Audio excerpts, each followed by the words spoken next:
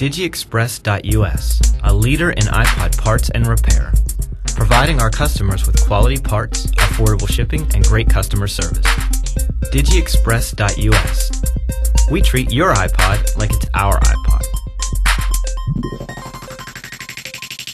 Pry up the top bezel using a small flat screwdriver or opening tool.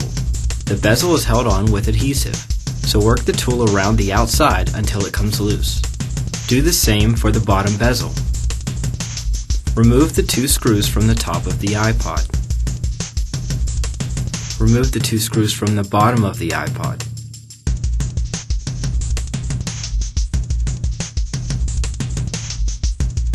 Carefully pry up the headphone jack.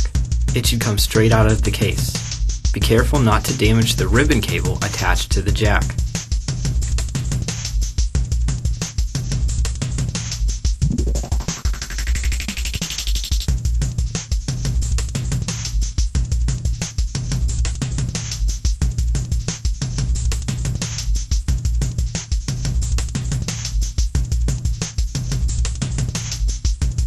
Gently lift the ribbon cable to release the connector down inside the iPod.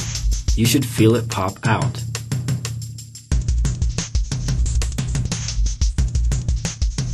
Pry up the metal bracket around the USB port and remove it.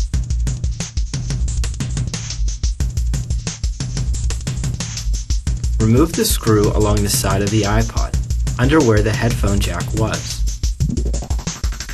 Push on the bottom of the mainboard and pull from the top of the iPod to slide the mainboard out of its case.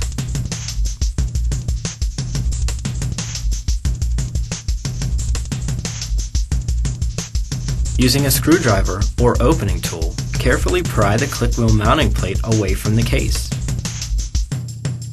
Press down on the click wheel and slide it out of the case.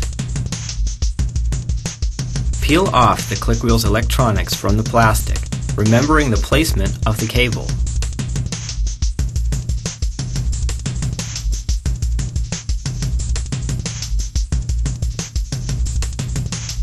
Attach the new click wheel electronics to the plastic click wheel.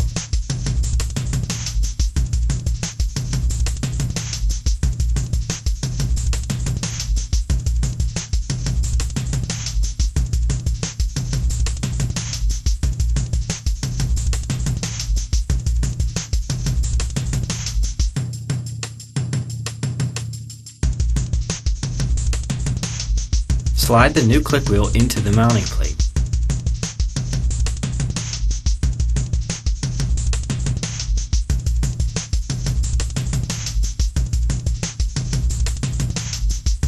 Slide the click wheel assembly into the case.